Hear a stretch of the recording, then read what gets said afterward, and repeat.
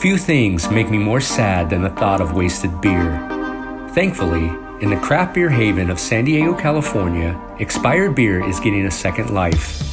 Rather than messing with grain bills and mashing, this crafty little distillery is distilling the already brewed alcohol from your favorite IPAs, stouts, and lagers destined for the drain and turning it into gin, vodka, and whiskey. Let's check out Rebru Spirits. I'm Jeff.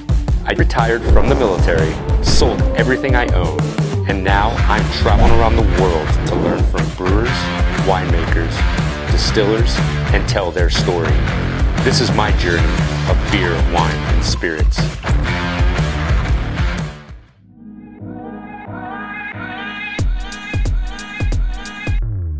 I went down to the Barrio Logan neighborhood on a patch known as the Acre of Awesome to meet with Rebru's distiller Neil Lutz and learn all about their process. You are doing something that is, really cool for, beer, an expired beer, because usually normally, that's either getting dumped, like I said, unfortunately down the drain, yeah. That's the case. What's great about your company is that you take this expired beer and you turn it into quality products. Yeah. Here's what's really cool to me is that the starches, converting starches into sugar and all that stuff that other distilleries have to do. That is you don't have to do that. No, they've done it for us, and we're just basically taking that alcohol and extracting it out. Mm-hmm. So it cuts down on a lot of overhead, basically. 100%. Really having, mash tun and a boiler and stuff like that. There's a lot of infrastructure, as you know, in a brewery. Mm-hmm. We're pretty much just using a raw material that's ready to go. So this is the beer literally from those kegs, comes into this vat here. And as you can see, it's still carbonated. Yeah. So what we don't want, just like you're opening a warm beer, it explodes, it foams up. So basically this is just decarbonating and just a holding vessel so we can fill this pot over here. You actually wait how about much? 2 to 3 days. 2 to 3 days. And you actually want this to get oxygenated. Oh yeah, no, that's nobody wants DO in the brewing world, but we pump oxygen into here, and then it takes the hops down a lot and then gives it more of that malty feel. And we do a couple other things too, but one of the things is pumping oxygen. Pumping oxygen. Yeah, and that kind of, like I said, it kills the beer for consumers, but it makes it better for us. 24, 48 hours, you guys tasted it, it's flat and stale. Flat, stale. The worst beer you ever won in your life. Right. And we're like, that is perfect. Yeah. So, as you can imagine, I had a ton of questions. But my first one was, what's the deal with all this expired beer? Is it safe to use? Here's founder of Thorn Brewing and Neil's partner at Rebru, Dennis O'Connor. The thing that a lot of people don't understand is beer doesn't go bad like milk, where once it hits that expiration date, it would do a consumer harm. The difference is that after about 90 days, some of the flavors will just change.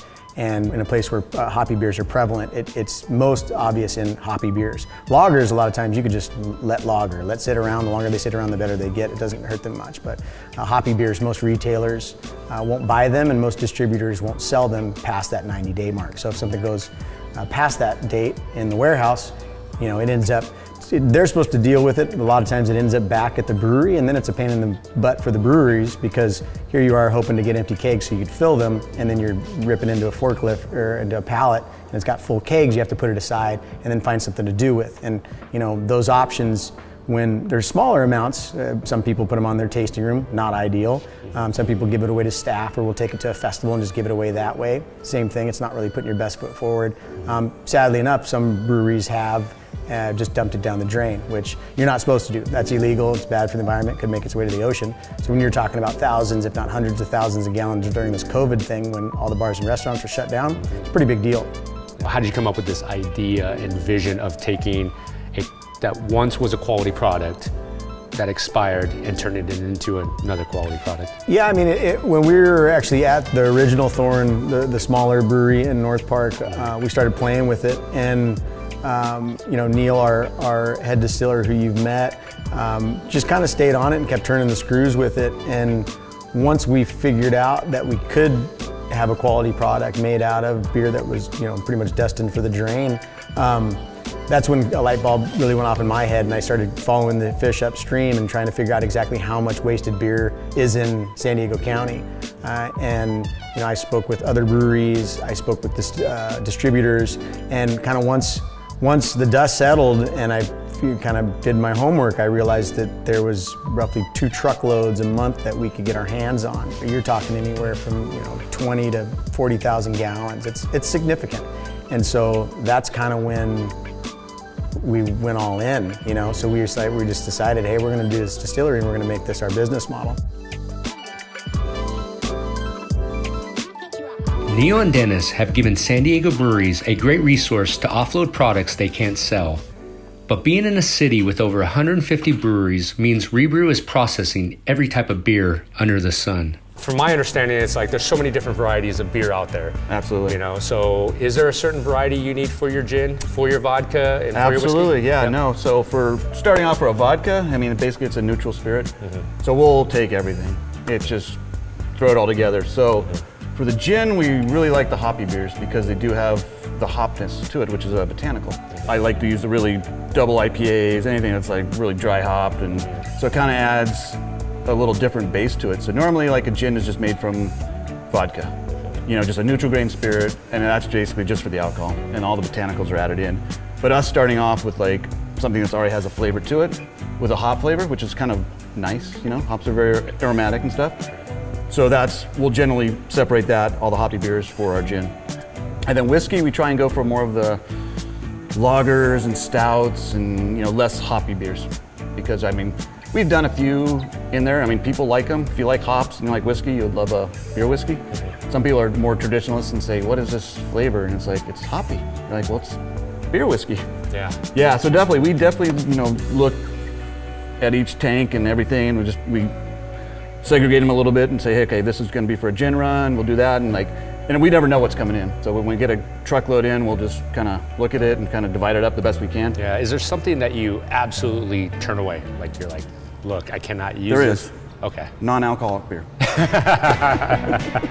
Love it. And we have a few pallets of that. Don't bring me that NA stuff here. What do we do with this? So it is kind of funny.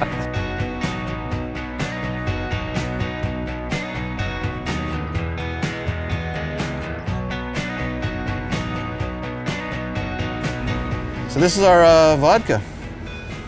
So as you can kind of get some notes on it, it just have a vodka, but it does have like a melony to it, and that is from the hops. So a lot of people think vodka is a mixer, which it generally is, but because it's just a neutral grain like that. So I tried to make my vodka have some flavor, being that we've used all these wonderful hops in the beer. So I tried to bring some of it through. So as you can taste, it has very smooth characteristics of the vodka, but that little flavor you're getting, that is from the hops. And I could just make it totally neutral, but I decided, being from beer, I wanted to give it some of that flavor back. So it's a different ball game, it's a different spirit, but I think people enjoy it, and I think just having people drink spirits neat really enlightens them to see what this is. If you mix it with something, you really don't get the flavor. I mean, this came from a craft beer, this came from a really well-organized, designed, brewed beer. Yeah. And I just don't want to throw it away to some orange juice or citrus. So yeah, so that's kind of the way these spirits are meant to be drank. And I hope you enjoy. Yeah, really good. My point of view is you are getting such a different variety. Consumers want kind of the similar taste, right? Every single time. When I come back and buy another bottle of gin, I want it to taste like the one I bought before. And so that's where we kind of differ, because it might be slightly different. And we don't know. I mean, it's not going to be dramatically different, but you might get some notes of this versus notes of that you got from the last one. Right. So it's kind of like why people would come back to try it again. And we actually batch each one. Why would someone say, why would you batch a vodka? I go, because it could have been made out of this beer or that beer. Yeah. So our vodka does have a batch and a bottle number on it. Just like a whiskey would, or even gins and stuff like that. Talking with Neil and walking around this beautiful new distillery, it is clear that Rebru came into the spirits game with fresh ideas and a bold vision for the future. They had me thinking, is there anything this distillery can't do? What's the endless possibilities of alcohol you can make from expired beer? I mean, you've got gin, you've got vodka. You even talked about a whiskey, mind blown right now. Yeah, but no, it's like, can you make aquavit? Can you make? We're actually doing an absinthe right now, kind of like a chartreuse thing. So I mean, once you have the base, we can take that alcohol and make basically anything out of it. There's no limit. It's just, hey, if you can think of something, try it. We even had there's a local coffee company called Dark Horse. And so they did a cold brew batch, and same thing, something happened with it. They asked if we could do something with it. We said, we don't know, but we want to try. And we did. We actually mixed it in with a batch that we were going to distill off, and it's delicious. So we don't know what we're going to call it yet, but it's gonna be some hot coffee. Yeah, I heard that. Yeah. It's in the spirit of spirits, in the spirits of beer. All the styles we know of, whether it's IPAs or stouts, those were all created because of what was prevalent in the area at that time. And now, because of globalization, we're able to get our hops from New Zealand and our grains from the Pacific Northwest.